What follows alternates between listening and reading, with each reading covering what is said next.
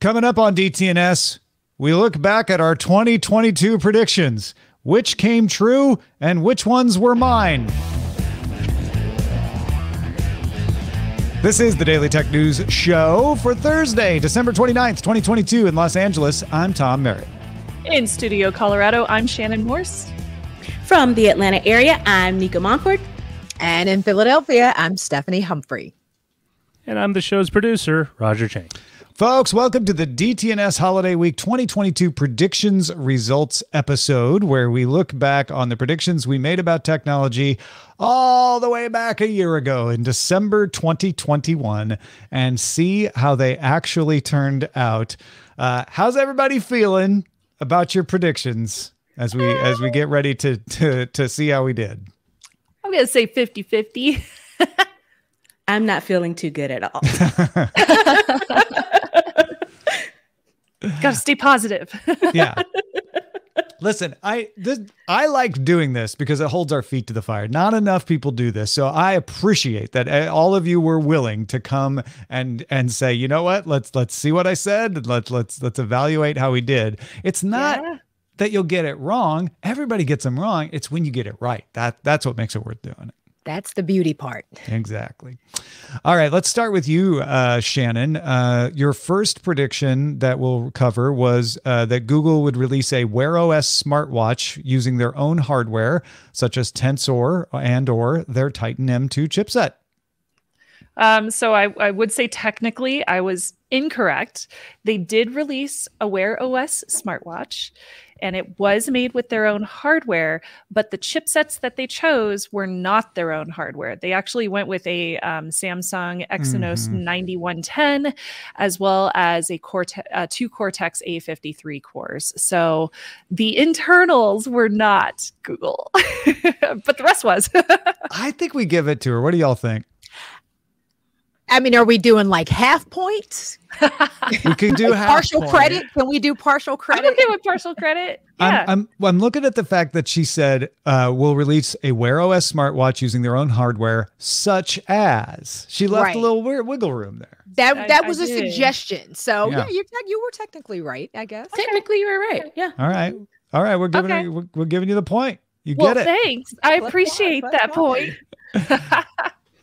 What about this one? Late 2022, we'll see Google start teasing a foldable Android phone, but it won't release until 2023.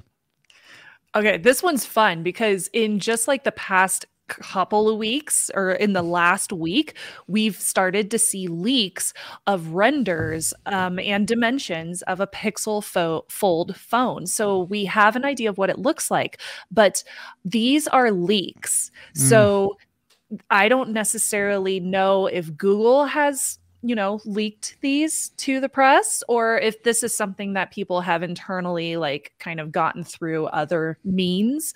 And we also don't know if these are factually correct yet. But we do know that Google has announced that they're going to be making a foldable in 2023. So that is something that we can look forward to. But so far, Google has not specifically said like, yes, this is what it looks like. So yeah, we've seen leaks and that's about it. But I'm very excited given that this has just happened in like the last week. Yeah, you're making it under the wire there. Yeah. Yeah, I don't know about this one though, because you said they would tease it. And I don't know if a leak counts as a tease. I don't think it counts personally, since it could be incorrect. Like we do not know specifically yet. So I would say don't give me that point. Stephanie, Nica, what do you think? I'll be honest to myself. I guess if it's all kind of based on rumor and speculation, we can't really say yes. Or no. Google's not actually releasing or teasing. So I think we may have to say no on this one. Now, here's the thing. We, pulling back the veil, we do record this before the actual absolute end of the year. That's true. We give her a provisional 0 with the idea. Yeah, because we still have time. There's still time. Yeah. There's still a couple of weeks left. That's true. I mean, they could come out with a confirmation on their Twitter account. That's usually where they come out with leak confirmations. So I'm definitely going to be keeping tabs on it because you know, if the specs are correct, is looking pretty cool. So I'm pretty excited about it. We'll update the show notes or run a scroll or something. All right. News. Yeah. Your last one here is Log4Shell will lead to several data dumps and leaks in 2022 from vulnerable servers that attackers were actively targeting before the patches became available. This was correct. So we did have, for example, the Cybersecurity and Infrastructure Security Agency, or CISA, here in the United States.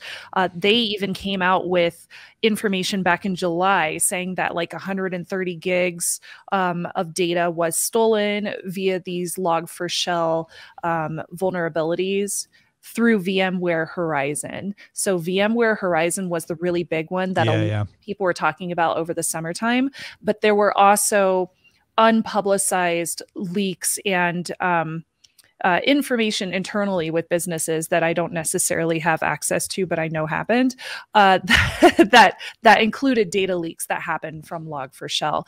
But given that information isn't necessarily public, the one that I'm going to stick with will be the VMware Horizon one. That was a really big one. So it has been a major issue, and it continues to be a problem to this day. Log4Shell is still a vulnerability that a lot of companies have not patched.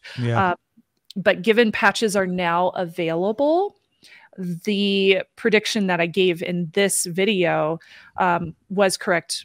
It indeed came correct within the first couple of months of 2022. So how are we feeling? We giving her the point? Give her the point. Yeah.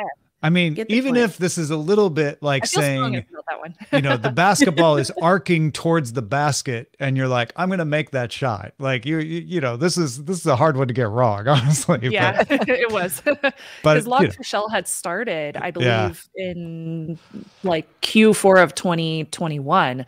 So we already knew it was going to be a problem. And then it kind of expanded from there.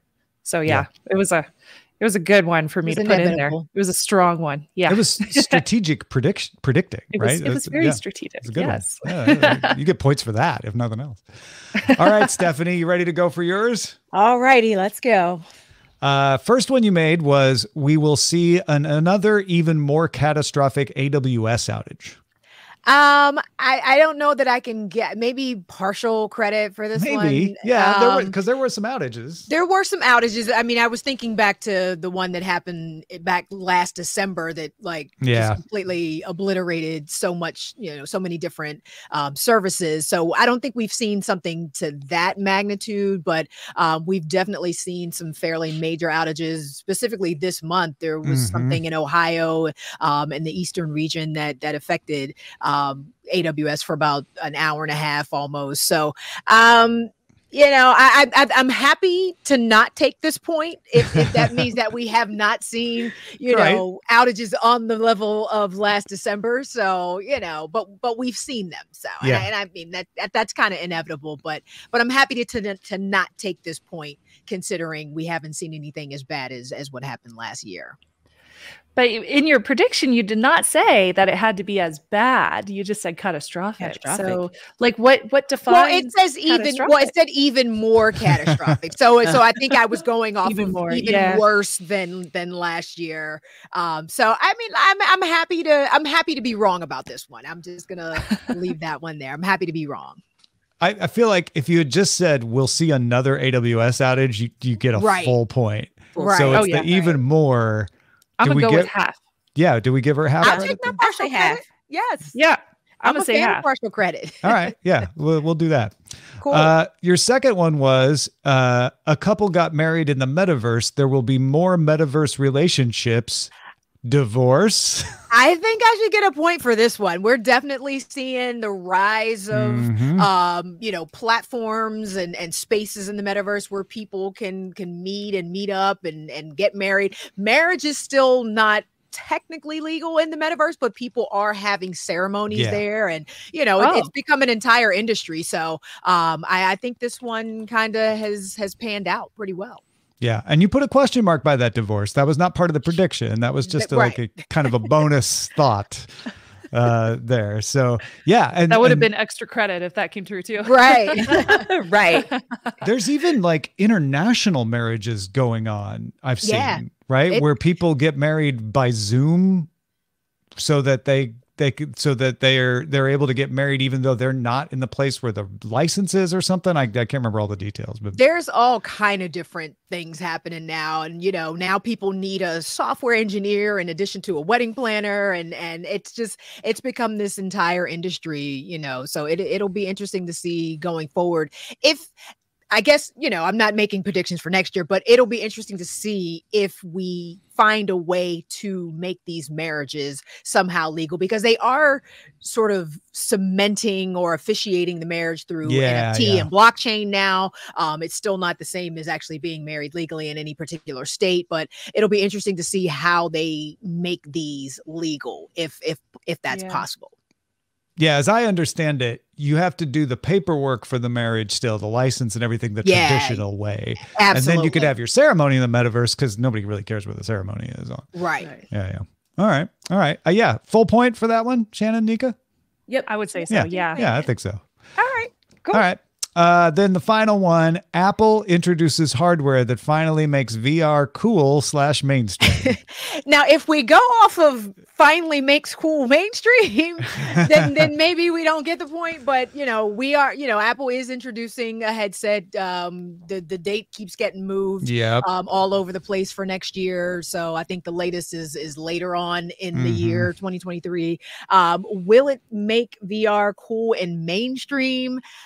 I don't know about that, just because I think the potential price point is still going to be out of reach for so many people. It's looking to be around $2,000 to $2,500 for this thing. So I don't think that makes it mainstream for anybody, even the biggest Apple aficionados. That price point is just too high to make this something that is going to see mass adoption when it comes out next year. This is where we need rollover predictions. Yeah, because Apple hasn't introduced anything yet. So like you haven't got the details, you haven't got the things. Apple itself has not said a thing about this, except maybe to investors, right? But I bet by the end of next year, you'll be able to point to this and say, nailed it, right? It was just, they didn't make the deadline. They didn't make the deadline, but there are, patents out for different software and all this other stuff. So I think it's, it's going to happen. It's going to happen. It's definitely going to happen. It's coming around the bend. Yeah. But will we all be wearing them? Probably not. Big shrug. Yeah. Yeah. Shannon, Nica, are we giving any points here? I'm going to say 0, but it's a 0 with a very positive motion of like, you were ahead of your time, girl. You go. 0 with an asterisk. I'll take 0 with an asterisk of that's a and the really year's good still one. not over yet. And we know it's going to happen. The year's still not over yet. Yeah. Who knows? They may surprise us. They may surprise us still. All right, Nica, you ready? I'm ready. So your first prediction was affordability, availability, and mainstream adoption AR/VR headsets of AR/VR headsets, especially for typical in-person events like concerts, sporting events, multi-stream in-person, and virtual events. Yeah, I gave too much detail. Yeah, I think so. I think if you just stopped early in that sentence. Yeah. Yeah, because the affordability kind of knocks me out, because I didn't specifically say Apple. I just said VR headsets overall. And we did get the announcement from Facebook, Meta, about the Meta Quest Pro, but that's starting at $1,500. We just talked about the coming around the bend of Apple with their Reality OS or Reality One or whatever they're going to eventually call it. So in theory, and I guess technically, the headsets, particularly on the Meta side, have been announced, but I think the affordability really kind of knocks the wind out of the sails a bit, because, $1,500 for the Meta Quest Pro, the assumption is that the Reality One or the Apple headset or Apple glasses or whatever they're going to call it is going to possibly be around $2,000. So the affordability, the availability will be there. The availability is there, but the adoption and affordability, I think, are really, unfortunately, hard sells, because not everyone is going to be able to spend that amount of money on a headset. We have the current Oculus, which is I think like $300 from Meta, the Quest 2, right? The Quest 2 that people have and use. quite a bit. But as far as, the, I guess, more mainstream type usage, I think it's going to be a hard sell, especially on the prediction of the affordability angle. So kind of, but I don't know. Yeah, Quest raising the price was unfortunate there. I think I'd give you more credit on the adoption part than you're giving yourself. Like we definitely saw more people buying these things. There was a Blackpink concert in Fortnite, but it was kind of a metaverse VR presentation where if you were looking at it in VR, you could zoom in and around. There was some World Cup stuff that's being done in VR. I don't know, Stephanie, you're the one that we just were like, nope, they didn't make it, so you don't get credit. Yeah, how are you feeling here? I think we all felt like this whole meta, and meta more than anybody probably felt like this whole metaverse thing was going to be a lot bigger thing than it ended up being. And who knows eventually where it ends up going. But I think as far as concerts and sport, I mean, I guess since we have seen those things, I'd be willing to give partial credit. Partial. Okay. Yeah, because it's not like those things have not happened at all. I think they maybe haven't happened at the scale that we may have all expected them to. Yeah. But they have happened, so we got to give partial credit. I agree. All right.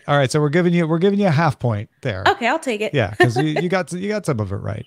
I think you could judge your next one as being true for all the wrong reasons. Right. Exactly. Cryptocurrency goes mainstream.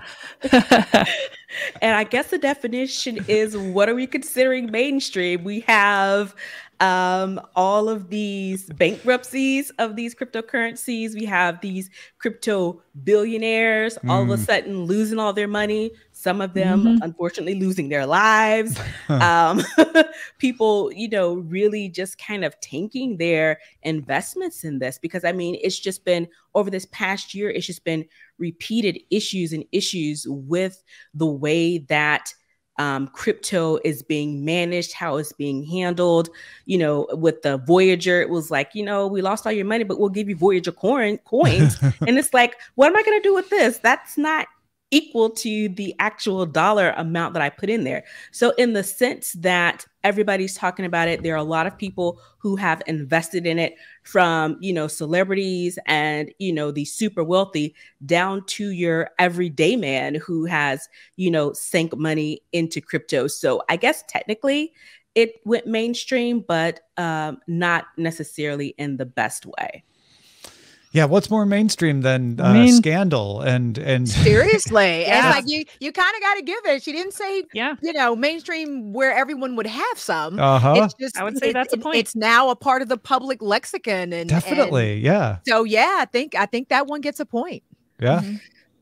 This is a good example of how to craft your predictions, right? Exactly. It's kind of vague and broad. It could go either way. Yeah, well done. Yeah, the first one was a little bit too detailed. Right. The second was like, this one was perfect. The surface. All right, and then your third one was easy availability of electric vehicles, including a massive increase in charging stations.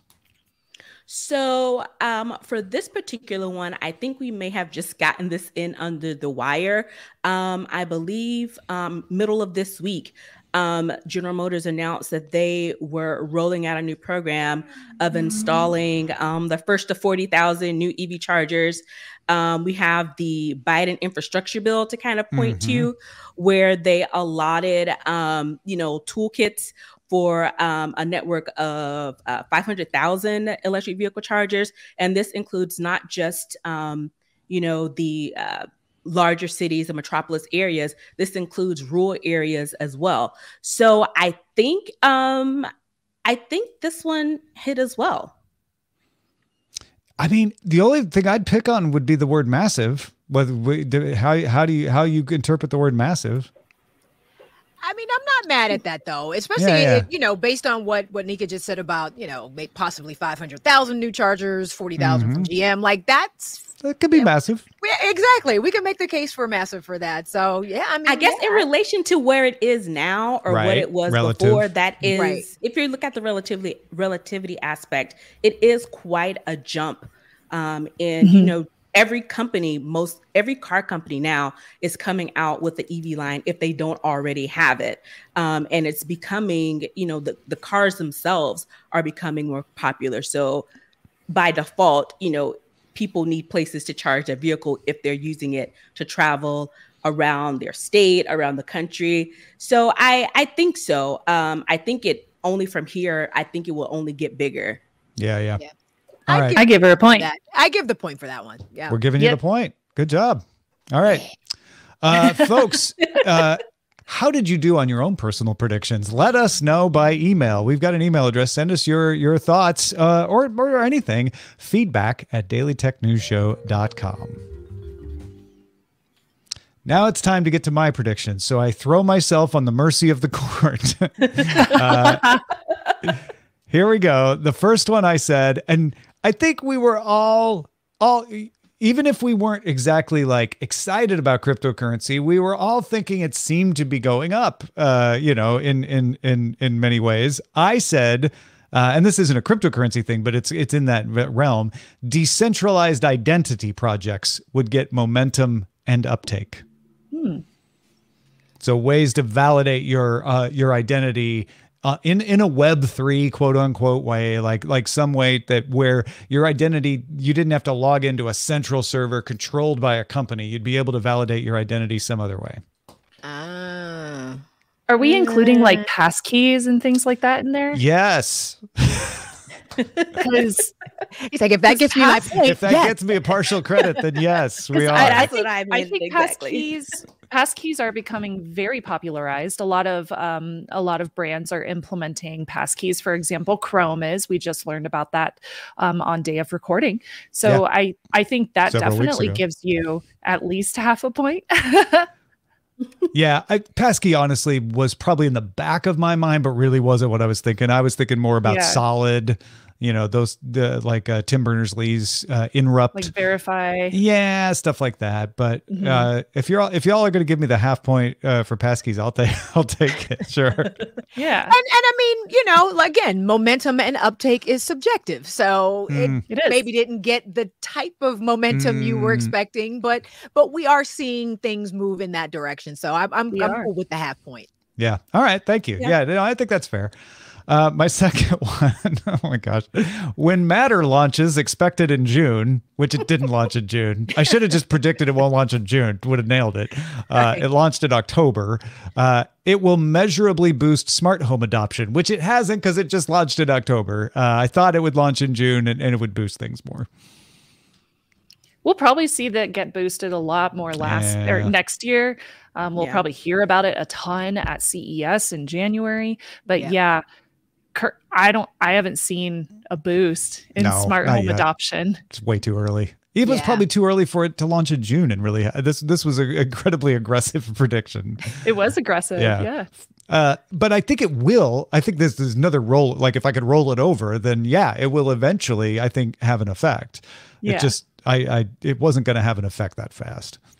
But the fact that Matter did ultimately launch and it is starting to kind of take root a little bit. I mean, I'd give you half for that. For just that's incredibly generous. for the fact that Matter did launch. And I think once people really understand what it can do and the way it can improve, you know, if you choose to go the smart home route, I think it's going to ramp up pretty quickly once people really understand, you know, what it is and what it can do for them. I agree. Tom, you should just roll that one over. Yeah, that's going to go in my rollover minutes. For anybody who remembers what rollover minutes used to be. All right, this last one. Stephanie was very skeptical of this one when I made it. And I don't feel good about being right because of the reason, but I said the chip shortage will end. And it turns out, because of inflation and a decline in purchasing power, we've got chip gluts. Because we're all broke. We can't afford to buy chips. We're priced so now there's out. plenty of them. Yeah. Right. Well, it's the same as Nica's, cryptocurrency goes mainstream. It went mainstream for all the wrong reasons. And same here, that the chip shortage ended for all the wrong reasons. So hopefully this means that the chip cost will decline and we'll be able to afford building computers again next year. And we have seen some GPU prices coming down, which is a good sign. Right. But you got to get the point, though. Yeah, I don't have to feel good about it. But get the point. But it's yours. All right. So now it's time to turn to Sarah Lane's predictions. Hey, everybody. Sarah here with my predictions for what was going to happen in 2022. So I was feeling pretty good about this first one, and I think I got partially right. Certainly not all the way right. But I had predicted that Apple would announce a VR headset this year. Didn't happen. Still probably happening. Well, it is happening, but it didn't happen in 2022. But what I did say was the VR part of the announcement would be that there would be a big Fitness Plus tie-in. Fitness Plus is obviously Apple's way to do a variety of exercise classes and yoga and stretching and meditation and stuff from more or less the comfort of your own home. And up until now, it's needed an Apple Watch. So at the end of 2021, I didn't have an Apple Watch. I do now, so I've since gotten used to Fitness Plus, and it's a really good product. But a lot of people are going to be left out if they didn't have Apple Watches or had some sort of alternative smartwatch. So what Apple did announce when it announced the Series 8 Apple Watch and some updates to Fitness Plus earlier this year, kind of in its fall announcement, big lineup, was that Fitness Plus was going to be able to use without an Apple Watch. So, I was kind of onto something there. We didn't get that VR headset. We might not even get it in 2023. In fact, it's looking like 2024, but you never know. But let's call me 25% right on that one. Moving on, Elon Musk stepping down as Tesla CEO was my second prediction. Didn't get that one right. Very much a fail. Elon Musk has been in the news for the better part of this year, to my anger and fury. Not because for any reason, just because sometimes I just don't want to talk about the same person every dang day.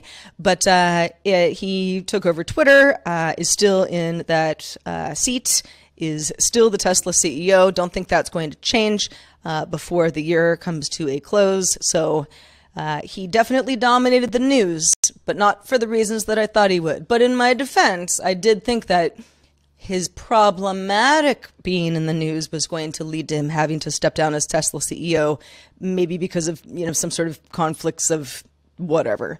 And no, he sure doubled down and just bought another company instead. So now we're in a very different situation. Finally, and this one was a little bit of a softball to myself, but I said NFTs, while now observed with caution, would be something that we used to do and we used to talk about and we all lost money on in 2021. I think that's pretty fair. Now I'm going to say, full disclosure, I've never bought an NFT. I've dabbled in crypto just a bit. And I got a little sucked into it at the end of 2021 because there were just high valuations for things and people seemed to be able to make money out of thin air. That has not been the case. A year later, we've seen a lot of projects, NFTs among them, really plummet in value. And doesn't mean that there's not still a lot going on there, but I think a lot of people lost money and just said, okay, hold on, I need to be a little bit more careful about what kind of stuff I'm getting involved in the future. Like, what is this? What does it mean to me? Who's the community? And am I really a person who's buying art anyway? Or creating art? A lot of creators have started to think a little bit harder about how they fit into this whole world. And I think 2023 is going to be a lot more of the same. We're still trying to figure it out. But those were my predictions. I think I did okay. I've never gotten 3 for 3 in any year that we've done this before, so I feel fine. How well do you guys think that I did? Yeah, obviously number 2 is wrong. Yeah. Number 2, no point for number 2. Right. We can I think number maybe 3 a is negative because he got a different CEO title, an additional. right. Yeah, -1 for her, Sarah. Sarah. Number 3, I think, is kind of. I think it's another one of those, like, in fact, I don't even think it's right for the wrong reasons. Like, she kind of said, like, it'll be something we did and talked about and lost money on. And those are all true. Yeah. Yeah. Like, are people still talking about NFTs? Because I haven't heard that. Yeah, but she didn't say we'd keep talking about it. She said, we'll do it, we'll talk about it, and then we'll lose money. Like, if you want to get, trending into the semantics, it feels like it feels like she's saying it'll be something we did and then forgot about. Yeah, and then lost money on, and then it fades. I don't think we're gonna forget about them. I think they're still gonna be around and everything. That's right.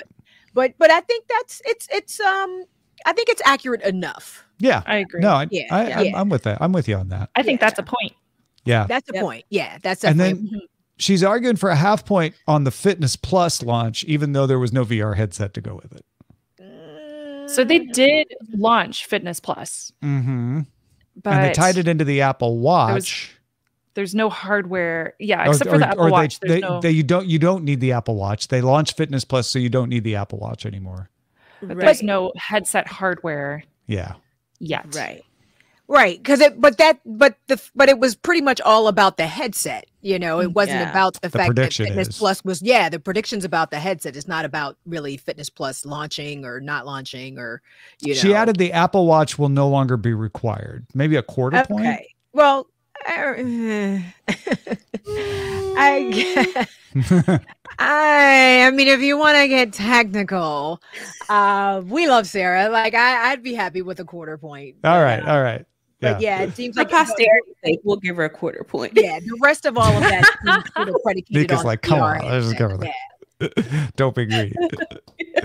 All right. Well, there you go. That is our check-in on our predictions from 2022. Thanks you all for being willing to do this. This is good fun, and I appreciate you being good sports about it. We will now check in with Roger Chang for the final tally of how we did. Roger, drum roll, please tell us. So let's do a quick overview. Shannon got 2. Stephanie got 1.5. Nica got 2.5. Oh, Tom got 2, and Sarah got 1.25. Nica, Nica wow! wins. And I was not confident. Right, Coming into you. I'll take the win. Yeah, take the win. Seriously, way to go! I wasn't confident at all. Well done. Those were good then predictions. Now you start a consulting business. That's the next step. Right. Based on your past wins. Future performance is no predictor of past performance, and then you charge people $10,000 an hour. Yeah. Yep. I will say overall, all of you did a pretty good job, like of reading the tea leaves, as it were, and kind of extrapolating what would happen. I mean, some of the stuff is like, black swan stuff, like the whole Elon Musk thing. But for the most part, I mean, I think everyone did better than they thought they would. Yeah, definitely. I agree. Definitely. Yeah, nothing was outlandish. It was all within the realm. So yeah, good stuff.